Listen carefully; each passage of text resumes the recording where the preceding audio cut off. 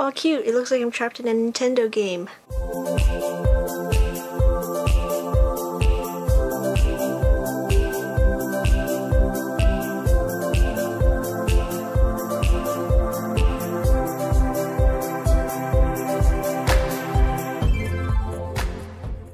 Anytime now, son. Please go away. Hey everyone, you're watching QDCrafts. Today I'll be showing you how I made this 3D Perler Bead Nintendo Switch picture frame. Some of you have asked me to make Perler Bead Nintendo Switch sprites for a long time, but I thought I'd take it to the next level and turn it into this functioning photo holder that holds a 4x6 inch photograph. This project isn't too hard, and if you recreate this, don't forget to tag me at QDCrafts so I can see it. And without further ado, let's get started with the video.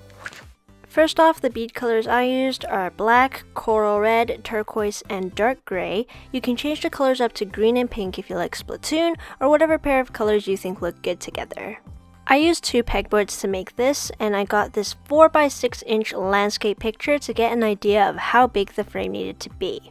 Then using black beads, I placed the beads around the photo to make a rectangle that is just slightly smaller than the photo itself.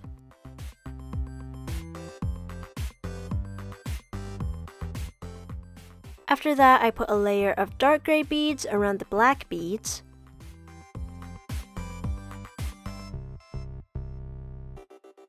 Then I used red as the right controller and blue for the left. This is the main frame, and you can pause the video to copy it down. You should be able to fit a 4x6 inch picture perfectly, and once you finish that, it's time to iron. First, I covered all the beads with some painter's tape and I flipped everything over.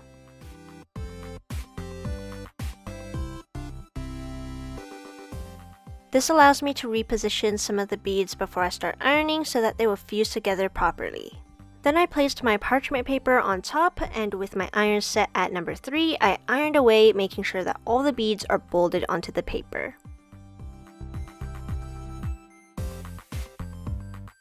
Next, I flipped it over and peeled off all the tape. Once I ironed the other side, I left a heavy book on top to keep everything flat. This is what the piece should look like after cooling down, and I made a second piece that's exactly the same.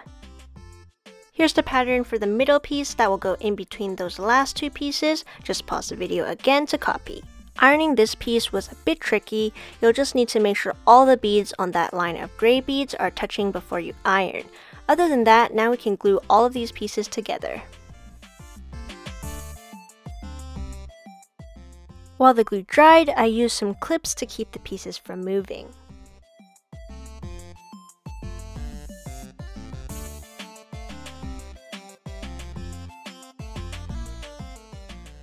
We're almost done here. This is just the main structure of the frame, but now it's time to add the buttons to the controllers using some mini beads. I used a circular mini bead pegboard that I got online to make the small ABXY, home, and direction buttons, as well as the larger thumbsticks. Then I made these buttons using a square pegboard, and to iron them, I usually just set my iron at 1 since the beads melt so quickly at such a low heat.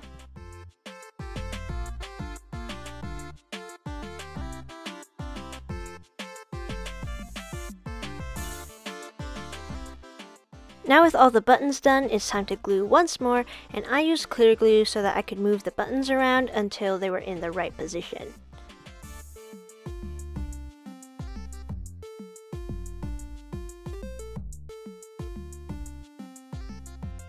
Alright, we're done making the Nintendo Switch now, and I'm almost done this voiceover. My throat is honestly so dry, I think you can kind of hear it in my voice now. Anyway, to put the picture inside the frame, you just slide it in like this, and make sure that it's in between those 2 outer pieces, and that's it. That's the Nintendo Switch frame. If you want to, you can put another picture on the other side and also put the buttons on the controllers so that you'll have a double-sided Switch frame.